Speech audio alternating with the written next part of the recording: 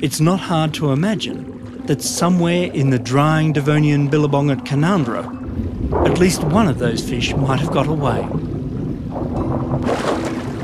by walking onto land. And this is why. Hard evidence in the form of fossilised four-legged footprints of about the same age and found near the Genoa River in Victoria.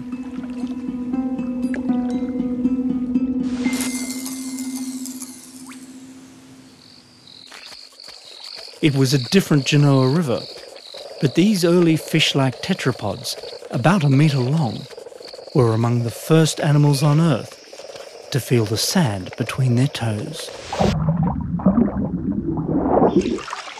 It's astonishing to think that it was from a spot very near here that, to the best of our knowledge, some of the world's first animals with 4 legs walked out of the cool water and made their mark on the land.